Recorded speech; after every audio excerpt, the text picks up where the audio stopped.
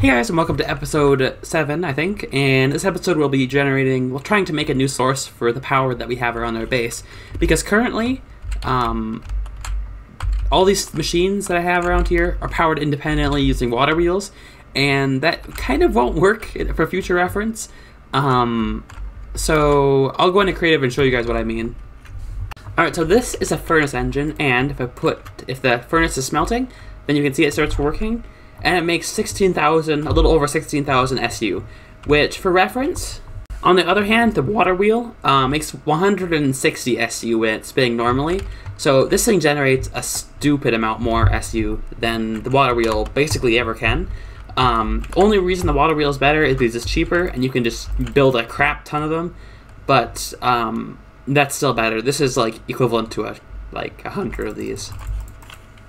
So what I want to do is I want to build this in the middle of my base and then have everything else powered by this. Now, this will be difficult to power, but what I think I can do is I can just obviously run cobblestone into it, and then I can use a carpet duper to power the coal part of it, which shouldn't be too bad, right? Or I can figure out some alternative to the coal. I was thinking of building a tree farm. That might work. And guys, this is why I want to automate. I want to get a better SU source, because I don't want to have to sit here and do this every single time I need to crush stuff. Now we actually have to make this in the mechanical crafter, so I have the recipe pulled up. One goes there, I think ingots go there, and then we surround it with plates. Oh, does it have to be the same size still? I'll have to, crap, okay, I'll have to restart. Alright, let's try this again. So that in the middle, this going around the outside. I think 2 of these and a sticky piston, right? It looks like it's working. It's hard to tell at the start, though. For starters, let's put this chest so I'll collect it, right? There we go. Yeah, it looks like it's working. And then that'll make the thing. Holy crap! What the heck? No! Oh, I still got it. Nice. It did break my stuff. Why? Okay, I got the furnace engine. We're good. And I got some spare crafters too, so we can replace those nice and easy, but it's still super annoying. Why does creepers always have to appear right at times like that? Okay. Alright, and now we make a flywheel, so I think that's just this, right? No. Wait, what's in the mid? Oh, I need to have... Crap, okay. It needs to be... Oh, nope. So it needs to be... No! Crap. One sec. Alright, I have it how I think it needs to be set up, but maybe they need to have that removed, possibly. So... If so, that's kind of weird, but... Oh, it just turned them into nuggets. Oof. Okay, let's craft that back into an ingot. There we go. So that needs to lead... Maybe that goes this way? Like that, maybe? Or, I'm not sure what to put there. Or actually, I can just... Crap, okay. These kind of crafters are kind of a pain to use. And... Flywheel. Nice. Now, I'm not really sure where to even put this, but I might just throw it over here somewhere. Maybe just like here. Or here. Let's do it here. So, furnace... where is it? Furnace engine, and then flywheel. There we go, nice. And I got the achievement for that too. So now if it's smelting stuff, it should give me power. Alright, I just saw this little tip on the wiki page from Tangotek's video on this. I haven't seen the actual video, but I just saw it just saying that if you put a fan above a chute to a furnace, it pulls the item out of the top. And now all I need is fuel, because the cobblestone repeatedly is pulled in and out. So it's just being not quite cooked every single time, which is like perfect, because we're getting a lot of power. And as you can see, we're still getting power from it. I think it stops just momentarily for a little bit after a while. Just for a second, yeah. Nice, okay. That's perfect. So all we need is fuel then. That might be the most challenging part anyway. Alright, now we get to move everything that we got, all the machines, over to this area right here, so we can construct them over here, so they're closer to the power source. Oh, wait a minute!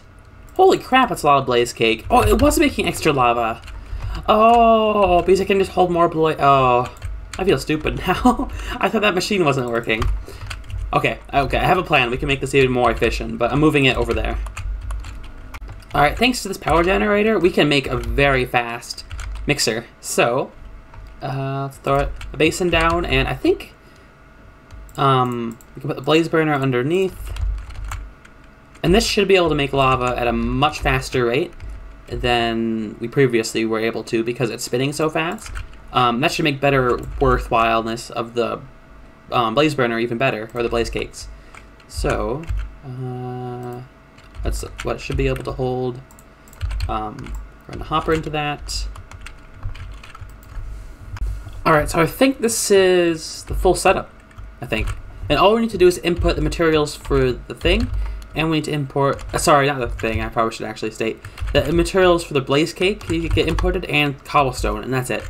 So I think I might hook up the cobblestone farm right here, because it'll input probably just right here. Alright, so this thing is now set up. Oh, and it's mixing. Well, there's cobblestone in there, so if I insert the blaze cake, it should just start making lava, I think. Oh, it's facing the wrong way. It's just throwing it up in the air. Alright, it's going. I'm not sure how much lava it even takes. I don't know how much lava's in there. Lots of questions, no answers. Mistakes were made. Mistakes were made. Ow. Screw it. Okay. Let's try that again. Alright, now we got a double cobblestone generator. Now, we are getting lava, right? Or we should be getting lava. Why is there wood in there? How much lava does it take? Why isn't it making... Shouldn't it be making lava? Huh. I'm not sure why it's not... Was there another condition that I don't know? I don't remember? No, this works. What am I doing wrong? Does it not work if there's like blocks on the side, or... Something's wrong. Oh, there is a chute right here. Is that the problem? Oh, that was the problem. Nice. Okay. Looks like we got that figured out. Let's throw the cake in there, and we just ran out of power over here. Actually, can I just...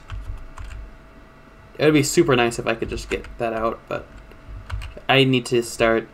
Let's throw a bit more wood in there for now. If we can make enough lava, we can use lava to power it.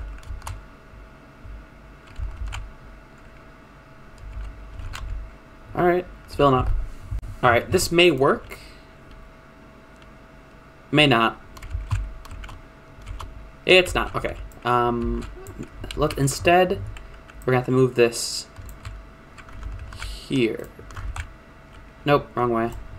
We'll put it... Dang it. So that's there. There. Dang it! Wait, can I just switch it? I can just switch it. Nice. And then if I do that, and then I go around this side, there's so much moving parts on the screen right now. Can I just slap that there? Boop. And then... Oh, it's still facing the wrong way. Is that working? It is working. Nice. Alrighty. So can I even... I wonder if I can take a bucket out of this. I can't. Okay. Oh, but do you know what I bet I can do? Yeah, I can do that. I can fill up a bucket that way. And take the bucket out, and I can use the bucket to fuel this, and that'll fuel up for a long time. Alright, now we throw in the ingredients, so we need eggs still. And the chickens have been making eggs. Nice.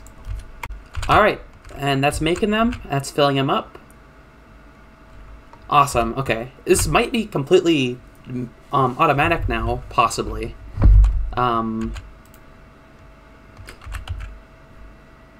It's only a matter of time to figure it out. But also, it's making these things super fast. It's making a lot of blaze cake. It's using all the lava it has to make blaze cake right now. So max blaze cake capacity is probably not ideal, but yeah, this is working very well. And it also looks like the cobblestone generator is keeping up, just about. It's pretty close, but it's keeping up with how much the lava needs. And also, the lava tank is actually filling up now because we ran out of eggs. Not eggs, we ran out of these bases, which looks like we ran out of both eggs or we ran out of everything but sugar. We ran out of the flour stuff, so we're going to need to go get more of that. Lava keeps this thing going for so long. This has been going for a couple minutes now, and it's only down that far.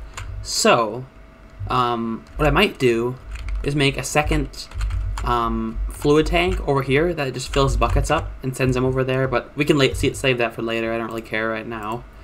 For now, I want to get the oh crap, no. Oh, why creepers? Oh no. Oh no.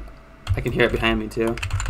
In my last episode of the Portals mod, I had creeper trouble too. What the heck is wrong with creepers recently?